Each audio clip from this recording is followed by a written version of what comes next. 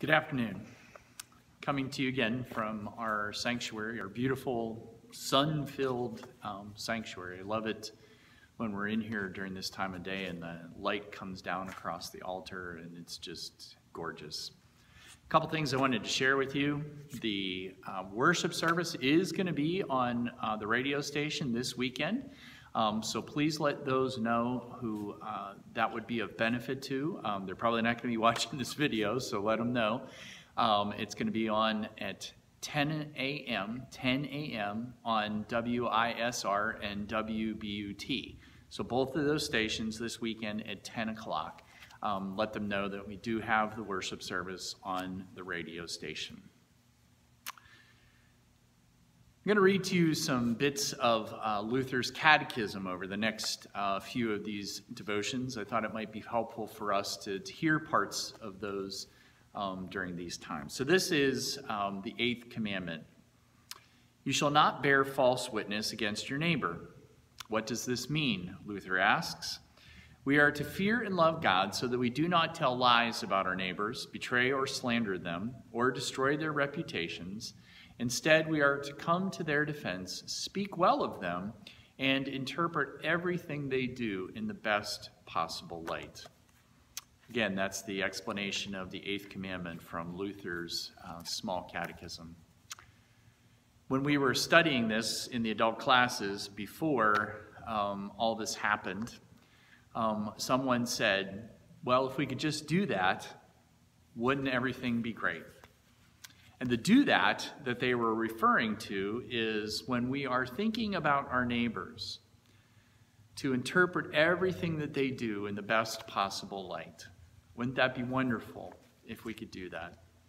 If we could do that with that neighbor that we disagree with, or we have a different political view of, or that maybe they've dumped something in our yard, or come across our lines between our yards, or maybe we had crosswords with, or maybe it's that coworker, or maybe it's that friend, or maybe it's somebody we encountered somewhere.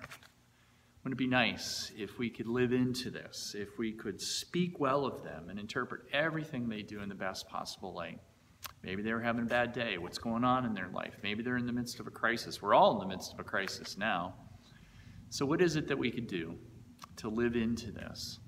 Because living into this would mean that we are not only fulfilling the commandments, but we are loving each other as we love our God. We are serving each other and thereby serving our God. It is a way for us to be a blessing to our community, to our neighbors, to our friends, to our families, to be an example of what it is that God has called us to do in Christ. And certainly during these days of crises and challenge and difficulties,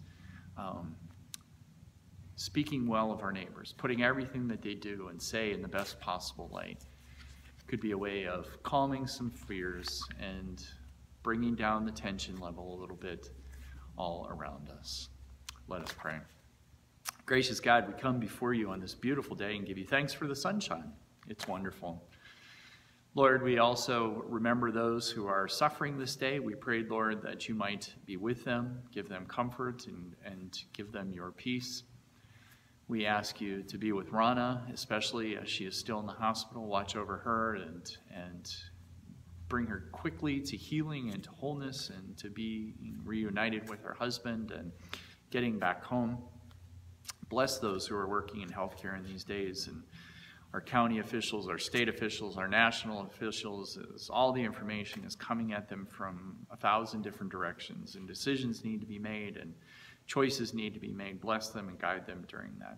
Bless our congregation as we are separate from one another, that even though we are separate, may we remember that we are united in our love for each other and for you, and that your Holy Spirit can work through us even when we are apart from one another, because we still are the body of Christ. Bless us and guide us and watch over us. In your Son's name we pray. Amen. God bless. See you tomorrow.